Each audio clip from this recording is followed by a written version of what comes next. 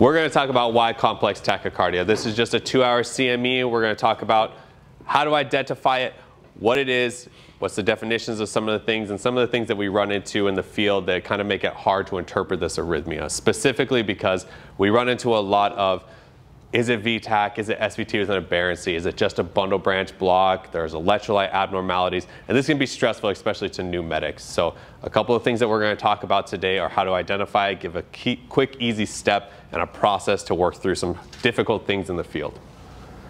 But what we're going to specifically cover today, VTAC, SVT with an aberrancy, bundle branch blocks, and then hyperkalemia. But why are we here today to talk about it is that this EKG comes up a lot, and it's kind of difficult for a newer medic to work through the process of this, and how did I even end up taking a 12 lead on an arrhythmia patient? But they get this and it doesn't necessarily give them the most confidence with it. And we kind of end up at this point of you looking like this while we're trying to interpret this arrhythmia. And our patient is waiting for us to make the choice of what's going on. People are pressuring you from all different directions of how do we get this done? What is this? But also, why are these two EKGs different? That we bases them off of this, it's a wide complex tachycardia. But why is one different and why is one something else? And why is one more dangerous and why is one not as dangerous that we can treat with a little bit less of aggressivity? And why does it matter? Epidemiology-wise that we talk about is that 8 out of 10 of your wide complex tachycardias that present in the field or in any type of emergency setting are going to be VTAC. So we should have a lot of confidence with that. That we even in the worst situation, the most common understanding is that 8 out of 10 times it's going to be VTAC. There's too many things that predispose patients, hypertension, diabetes, previous cardiac events that make it this possible. But there is one case that produces a wide complex tachycardia that if we were to treat like an arrhythmia of that degree, we could do some really big damage. And it's electrolytes, specifically hyperkalemia. There's a cardiologist, and I believe he works out of UCLA, he talks about it as a swift kill. That if you misinterpret a wide complex tachycardia as a arrhythmia versus an electrolyte issue, if you treat the electrolyte issue like hyperkalemia, you treat it like VTAC, you will very easily put that patient into the box of unhelpable. Some quick reviews that we're going to talk about though. Some habits to be broken. Hit the snapshot on our monitors. We have all gotten into the habit of taking a 12 lead and trying to base our arrhythmia interpretation off of a 12 lead. The most appropriate way would be to hit the snapshot on our monitors, get 20 seconds of uninterrupted arrhythmia interpretation, and at least that would give us a foundation of a good portion of a minute and say, like, if there's any abnormalities in this arrhythmia, we could identify it with a 20-second strip. But arrhythmias do occasionally try to get diagnosed off of a 12 lead, and that's just not the most appropriate way to do it. Hit the snapshot, take a little bit of a longer strip of an arrhythmia, and use that to help you diagnose, as well as identifying a hemodynamic status early. But what do I mean by that? Too often are we going on arrhythmia patients and we're hitting the blood pressure cuff button over and over and over again. It just times out and it times out and it times out. And we're seeing this marker of this hemodynamically unstable patient, and we're waiting for a number to tell us what we should do. There are multiple things that we could do in lieu of that, taking manual blood pressure specifically. If your monitor times out once, we should be pulling out manual capabilities and using our physical assessment findings like no radial pulses, interpreting cool pill diaphoreses early on in the event, doing good primary assessments to help drive our treatment plan on these patients. But don't delay things for the ease of it. Automated blood pressures are great, but they are not definitive when in these emergency situations. Use your manual tools to help you get there quicker. SVT. So just a quick go back to paramedic school. SVT is one of 7 arrhythmias that originate above the ventricles. And this is just a list of them. I know it's been a long time, or at least even for me, and I got to teach this course last semester. It had been a long time since I actually just looked at this list, and a lot of the ones that we forget are multifocal atrial tachycardia, that there are 2 versions of these AV nodal reentry SVTs. This is just a really quick definition of them and what the list looks like. But some common causes that we look at when we talk about SVT, these are 4 ones that are very common. They're the ones that we ask. Are you on caffeine? Did you overdose on some type of stimulant? Did you use cocaine to a degree? What type of thyroid disorder do you have? Do you have the low or do you have the high? And are you taking something that's regulating the high so that they can produce these SVTs?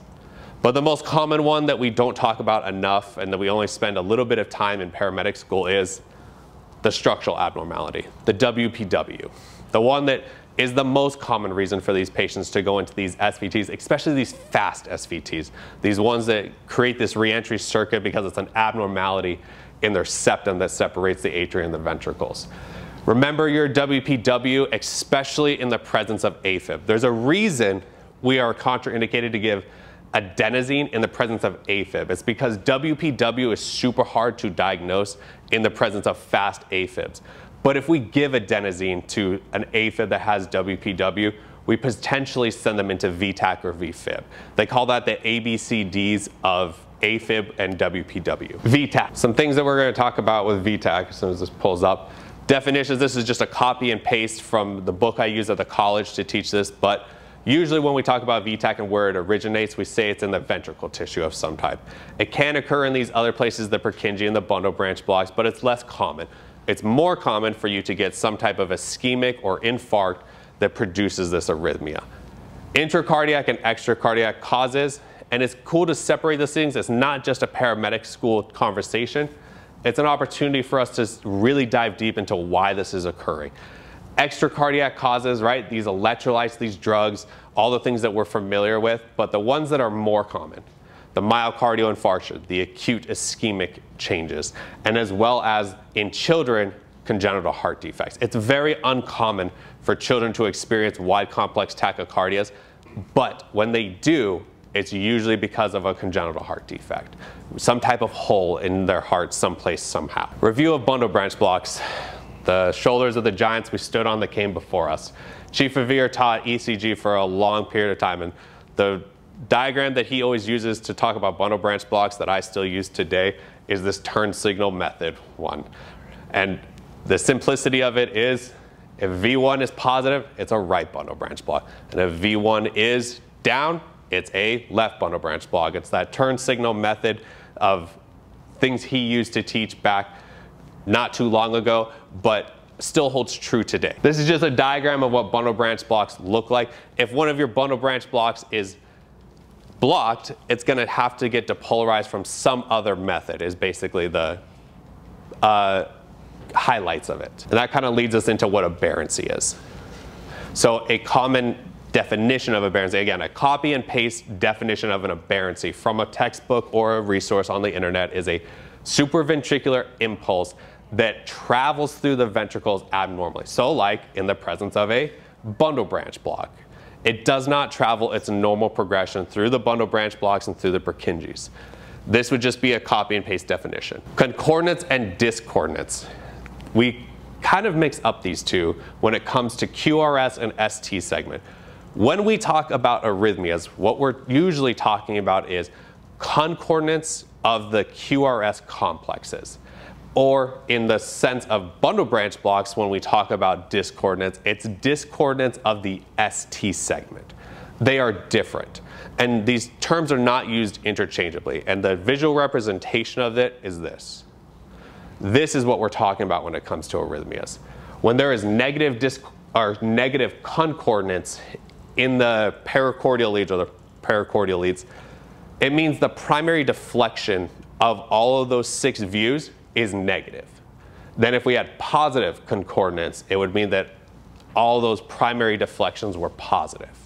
So it's not a discordancing, it's all these R waves are going the same direction for the most part. Some rhythm strips to kind of spark this conversation of some of the review that we just talked about. What is this?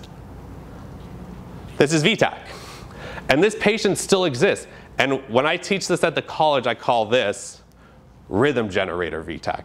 That this is your most common version of it. That this patient still exists. That you're going to show up to a cool, pale, diaphoretic patient who has this displayed on the monitor, and it's going to be an easy day.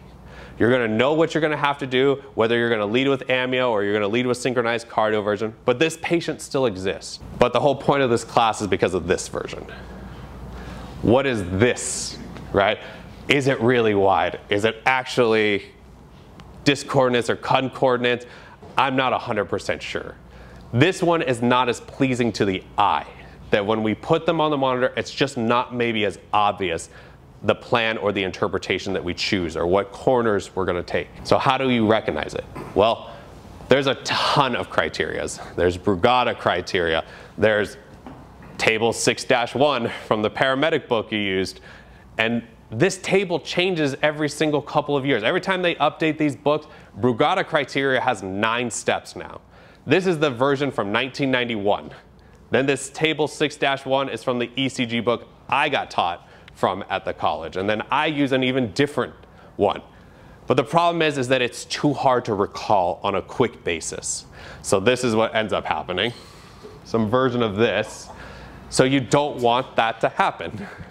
So what do we do in the presence of this? We use this common term of make it firefighter proof. Chief complaint and age. We already asked this, but every study that I pulled references from this said that was your biggest indicator. If this person was experiencing a cardiac complaint and they were over the age of 35, their incidence of having true VTAC was so much higher, almost in the 90th percentile. How fast and wide is it really? Because we're going to talk about this inverse relationship. We're going to talk about what wide is and what really wide is. Because really wide, you should be scrutinizing overdoses and electrolytes. But when it's just wide, now we can be on the arrhythmia plan. Also, arrhythmias go fast. VTAC goes really fast. Hyper-K does not go fast. This one, AV dissociation. We're going to talk about it. We'll take some time to really dive deep into this one. And then AVR being positive, right? We should have 98% of our plan based off of that 4-lead, that really quick strip that drives our arrhythmia diagnosis. But if your patient is stable and you do get to the 12-lead because you need some confirmation in it, AVR can provide you some degree of stability in saying this is VTAC or this is a different type of arrhythmia. And this is just a follow-up in those cases. Chest pain, age over 35, all these cardiac complaints, recent MI, chest pain, or just cardiac complaints had the highest incidence of VTAC. Sub 150, this is a number that we did not choose. This is a number the AHA chose. That anything sub 150, start scrutinizing it as something different. But when it approaches that 150 and then takes off about it, it's usually some type of arrhythmia. That when we pass that mark, and we've all seen VTAC patients, they're always closer to the 300 mark. There's no question about it. But it's the ones that lay in that weird section of 160s to 180s that definitely occur. AV dissociation is a clinical feature of VTAC. It cannot occur in SVT.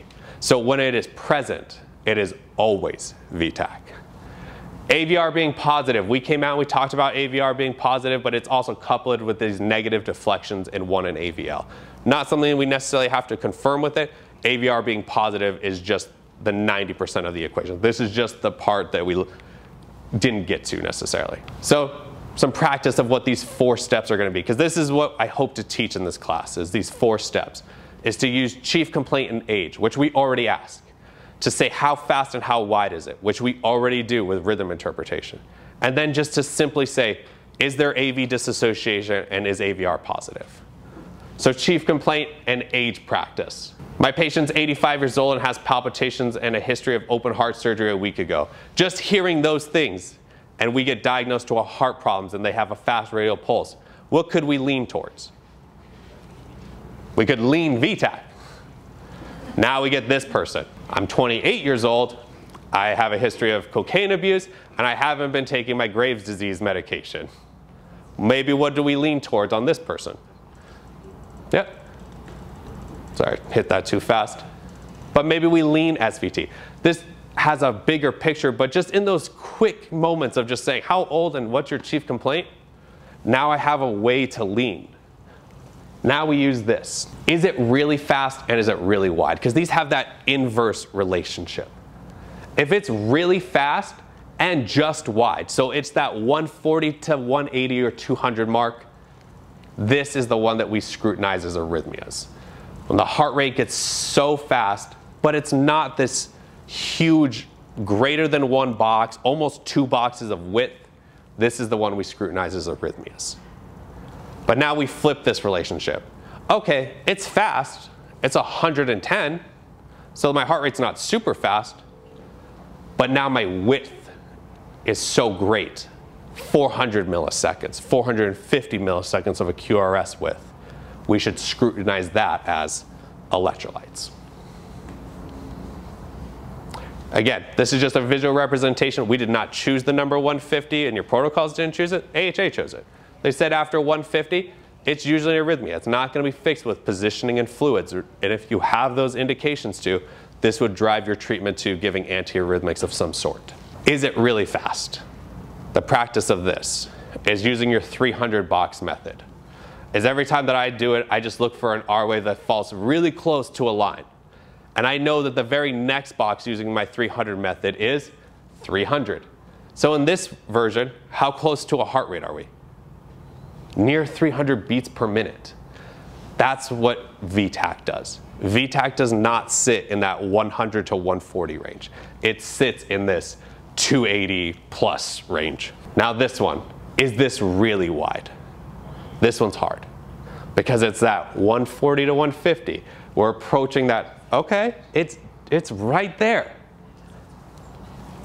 But then I look at a QRS complex that looks crazy and it's 200 milliseconds or even more at some points. This is a TCA overdose. This person had a bottle of empty Elavil and presented all the ways of it and they treated it appropriately. But you should scrutinize this one as it's not a wide complex tachycardia that I'm going to shock. Because we know if we do it badly in this Elavil overdose, we send them into cardiac arrest. We should treat with sodium bicarbonate. But we scrutinized that it was greater than 200 milliseconds. AV dissociation. Hopefully the term that you learned from today's class. Every material that I could pull from, this is a very recent lineup of how do we diagnose VTAC. They said it was the most important thing. Because again, you cannot have SVT and there be AV dissociation. If there is AV dissociation, that we can truly identify P waves popping out on the top of these mounds that are not associated with an R wave or a QRS complex of any type, it is always VTAC. And even back in '91 when Brugada algorithm first came out, they said it had a sensitivity of 82%, and its specificness to identify it was almost 100%. So it already had such a high success rate back in 1991 of saying that if they could appropriately diagnose AV dissociation, they were getting 9 out of 10 of their patients correct on if it's VTAC or not. Now we move forward to 2022, and now we get new studies. They said here, and this is just an NCBI study that I pulled, is that when AV dissociation was present and correctly identified, it was 100% sensitive, 100% specific, and it was a 100% positive predictive value. So if we appropriately identify it, we get it right every single time. There's 0 chances that it could be wrong. So what does it look like? It's this one. It's the one that's hard that you immediately look at and you're like, that's not rhythm generator VTAC. It's this one. It's these changes at the tops or the bases. It's these P waves trying to make it out. But the ventricular rate is so high, it is just overdriving the top of your heart.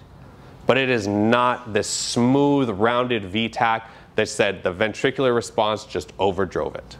These P waves are trying to make it out and trying to take over. They just can't do it. So we should scrutinize these mounds and the top of these hills not being completely even as potentially AV dissociation. Extreme axis deviation, this is the, if your patient is stable, do we even get to the 12 lead if they're unstable? 0 chances that we're going to even make it, right? If they're unstable, presenting with arrhythmia, we're usually treating them to some degree prior to that even happening. But now you get to that point. We look at AVR. What's AVR's deflection supposed to be normally? It's negative. All these augmented leads, the negative to biphasic to positive, as we go down those 3 augmented leads, AVR normally should be, I apologize, AVR should be negative all the time. But if the ventricular ectopy is so great and it's causing this positive force and it's driving towards that right shoulder, it's going to flip it positive. So when we have VTAC, like when the ventricular ectopy is driving force of the heart, we will flip AVR positive. You can confirm that with a positive negative deflection in 1 and AVL. Apologize, too many. In AVF, I apologize. Having the negative deflection in these 2 leads just confirms your extreme axis deviation, but having the positive AVR says that my driving force is coming from down low, because it should be negative. And in SVT, since the driving force is not coming from the ventricles, it'll still be negative. So even when you get that one, you're like, okay, I can get to a 12 lead. AVR is negative. We can lean that the positive force is coming from the top of the heart. Quick review of the 4 things that we just talked about. What's our highest indicator to determine VTAC? In the step 1 we always ask ourselves, chief complaint and age. It's your biggest indicator.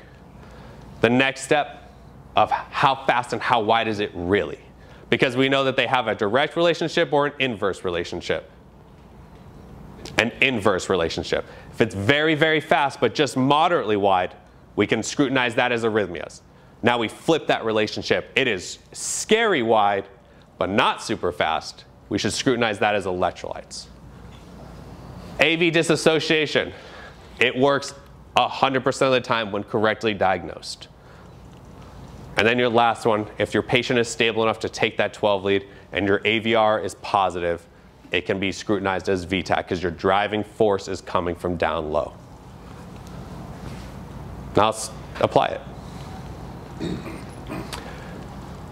First patient, 70-year-old male with chest pressure that presents with this. Are we already leaning VTAC or SVT? VTAC, we're already leaning that. Then we get this on. It already looks pretty simple to us that have been doing this for a while. But again, a new medic may not be the most obvious thing in the world.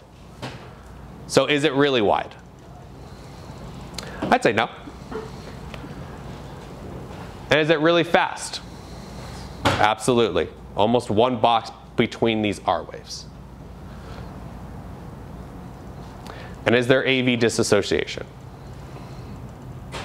We've pretty much answered our question for this, but if we look, and I know this is a poor Google image, we can see some differencing at the top of these mounds, especially right here, this one particularly, and that one. So we could almost pick out and be scrutinizing of AV dissociation. So I'd say yes. We have already answered our question for us. But now your patient comes back as a blood pressure of 140/70, and they are just moderately cool and diaphoretic. Are they stable or unstable typically? Stable. So we should trade our stable tachycardia protocol, and then we can confirm these things with a 12 lead now. This is our 12 lead. What is that last diagnosing criteria we're looking for? AVR. Looking at AVR. Perfect. AVR is positive. So now we have confirmed all 4 steps and said, this is a true VTAC in the presence of stability. We can treat as such. This patient, a patient we ran. 35-year-old female, feeling anxious. These anxious females is something to be scrutinizing of, period, end of story. Youngest true MI I've ever seen is 27-year-old, 1 week postpartum. Her only complaint was, I feel anxious. So now we throw her on the 4 lead, and this is what we see. And we're smart now because now we're hitting our snapshot, so this is what produces. We start to see this. And this is hard for anybody. Are you moving? Is the rig moving? Is the patient sitting still? All these things. It does not look good. But then you get just a moment of clarity where this is the thing that you're going to say, okay, this is what I'm going to base it off. This 6-second strip right here, this is what I'm going to base my treatment plan off of. We already said she's 35 and she's feeling anxious. Where should we lean? We should lean VTAC because it's that 35 and above. It's that marker of age. Okay, we are right at it. I know that might not necessarily mean a whole lot, but we're right at it. And she has an odd complaint and is a female that presents differently. We know that. So we should lean towards the worst of arrhythmias. Now, is it really wide? I'd say it's right about 200 milliseconds. Is it really fast? Yeah, if we look at the top of these mounds, we're about, again, almost 1 box in duration from each other. Maybe just a little bit, so we definitely know we're in the 200s. That is definitely evident of an arrhythmia. And then is there this AV dissociation that we're talking about? Yes, absolutely. We can pick these out in these odd places where they don't look just 100% the same, but now we make her unstable. So are we going to do a 12 lead? No. No, we're definitely not doing a 12 lead. We've already answered all the questions we need to ask ourselves. We are not doing a 12 lead for this patient.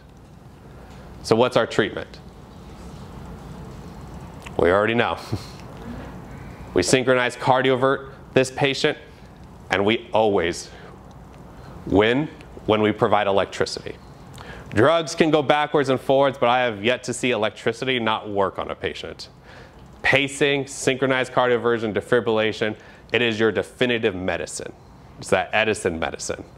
This person gets to get shocked and shocks into a sinus arrhythmia. And we save her. Now it's this section. This is the one that's hard too, because you have a 60-year-old male who has a ROSC. So which way should we be leaning if there's an arrhythmia? VTAC or SVT? VTAC. Just had the cardiac event, just had it. This is your first rhythm strip. New medics running the call, just like every single cardiac arrest we go on. Stop moving the patient, right? Because all these things, stop moving the patient. The patient's sitting still on the ground. Okay, takes a deep breath. This is what I'm going to base my treatment plan off of. Whew. Dang it, it's not perfect, right? It's not 100% perfect. So in this situation, I didn't add any of the circles or anything. Is it really wide? Oh. No, it's not really wide. It's just wide enough. Is it really fast? Almost. Just fast enough. And they're post-event. And now you've got captain on scene saying, that's VTAC, shock it. That's VTAC, shock it. Everybody's driving this force and you've been off your internship for 2 weeks. But what did you do when you got that spike and end tidal? You attached the 12 lead, you put on the blood pressure cuff, you did all of our raw stuff, you pulled the ITD. So you already had all that stuff on, said, okay, just cook a 12 lead because some reason that's going to give you your answer. But in this case, it does. What do we notice about this that was not specific on the 4 lead? P waves in front of the QRS complexes.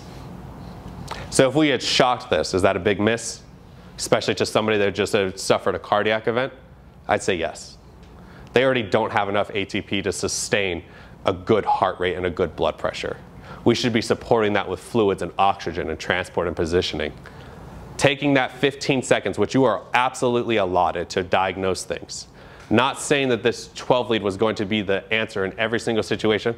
This was just a time it was because I was on this call. I got to see this conversation of the first 4 lead did not look good. It looks like VTAC. It looks like a Y complex tachycardia. They are post-arrest.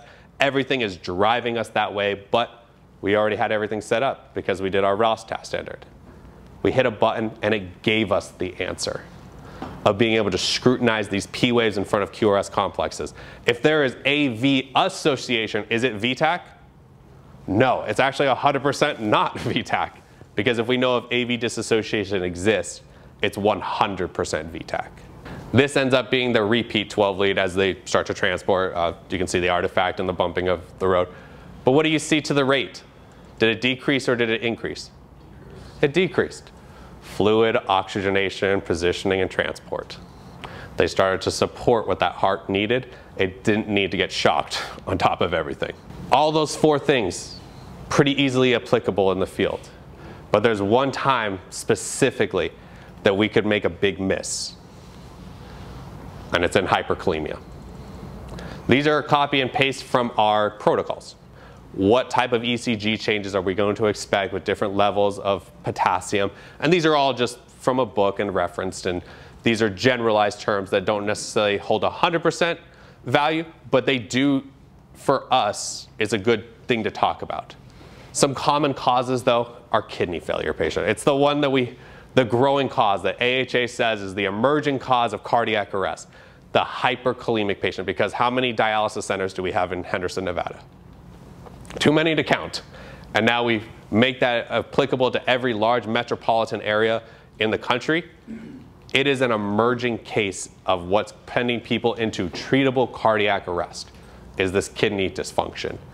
Acidosis, absolutely, so you get the person who's highly septic, cell breakdown like rhabdomyolysis, somebody who ran a marathon but maybe wasn't in shape to run a marathon, sends them to acute kidney failure, all the things that we're aware of. This is just a copy and paste from a pathophysiology textbook of our breakdown of how this works. But we know what it is that hydrogen and potassium like to hang out with each other, so sodium doesn't want to come back, and it just snowballs this effect downhill, and we get worse. But when we have extracellular potassium, we can't pee it off because our kidneys are failing. EKG changes that you're familiar with, specifically the widening of your QRS and the bradycardia. Those are the ones our protocols say. It says, do not treat hyper-K until it is bradycardic and widened.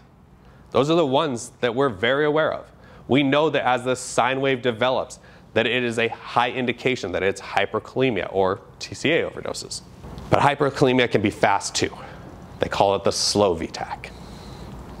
And when it gets fast, it actually carries the highest mortality rate of your hyperkalemic patients. It's almost 100% of a killer. So we are expecting this process of, oh, it's going to get wider, wider, wider, and it's going to get slower, slower, slower. Then there's this rebound to going faster. And it will present and it will look like VTAC. It'll look harsh and it'll be hard to interpret. But if we treat it wrong, we get it wrong. This patient is just fast enough, right? So now we get the 60-year-old male who's at his dialysis center and is having that chest pressure and I don't feel good complaint. But we put it on here. Which way do we already lean? Because we're talking about arrhythmias. I have this chest pressure. Yeah, we're already leaning towards it's potentially VTAC. But now I use the other steps of this interpretation, this 4-step interpretation of saying, is it really fast? Is this really fast? No, it's just barely over 100. And now how wide is it really? Identifying your markers to use your QRS complex, it nearly comes back 600 milliseconds. It's that inverse relationship. It's just fast, but it is very wide. We should scrutinize this. It is now off the table. We found them at a dialysis center. It's not VTAC because those two things are inversely related. The continuation of this is that we definitely don't want to shock this patient. They are in need of their ATP. You definitely don't want to give them amiodarone because that will, as we talk about pathophysiology, it puts them in the treatable cases of not treatable. That's why it's important that we get this one right. This is that cardiologist out of UCLA. He calls these the quick and easy kills. I believe it's UCLA he's out of. But he talks about this as a swift kill. That when the QRS complex gets over that 200 milliseconds, maybe start looking at electrolytes. Because if we treat electrolyte issues like VTAC, we do them a disservice. Protocols currently say that if they are Brady wide and if they have suspected treatment, it's that second page of your protocols, it's in bold, then we can treat. Multiple ways to interpret this one, because it's not bradycardic, but there is suspected hyperkalemia. Always a good thing. Doctor is never a phone call away.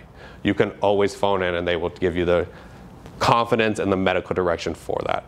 This is just a review of that arrhythmia. It was fast, but it was very wide. It's that inverse relationship. The last thing Just remember a very easy 4-step process to identify these wide complex tachycardias and to give you confidence to treat. Chief complaint and age, your highest indicator. We already leaned which way, we did a couple scenarios with that. How fast and how wide is it? They have that inverse relationship. Very, very fast and just wide enough, arrhythmias. Too wide and not fast enough, those electrolytes and those overdoses. AV dissociation, if you can correctly identify it, it is 100% accurate. Then if your patient was stable enough and you got the 12 lead, AVR is positive, that driving force comes from the low part of your ventricles and flips that R wave positive, helping you identify VTAC. Thank you for your time.